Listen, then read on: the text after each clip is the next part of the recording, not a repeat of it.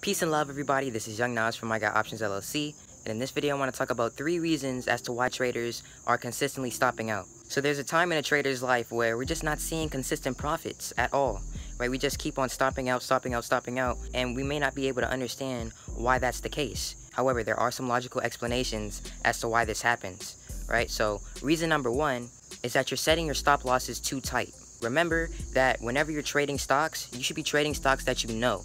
You should be trading stocks that you are familiar with, because if you don't, then you're not really understanding how volatile that stock can be. Because let's say you don't know how Tesla moves, and you buy 1 share of Tesla, and you have your stop loss $1 below where you bought it at, and you have your profit taking level $1 above where you bought it at. And doing that alone is already telling me that you're setting your stop loss too tight, right? Tesla is a volatile stock.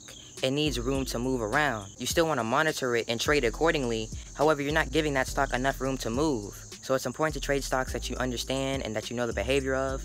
That way you won't set your stop losses too tight on those trades. Now, reason number 2 is that you're not securing profit when you should be. Alright, there's times where we buy a stock or we buy an option and we're right on the trade for a short while and we don't take profits. And then what ends up happening is the stock just ends up going against what we wanted to do. Right? And so it's because we're not taking profits when we should. We might be setting our profit taking level a little too high than we should. Right? Be humble and grateful with those profits. Don't set your expectations too high.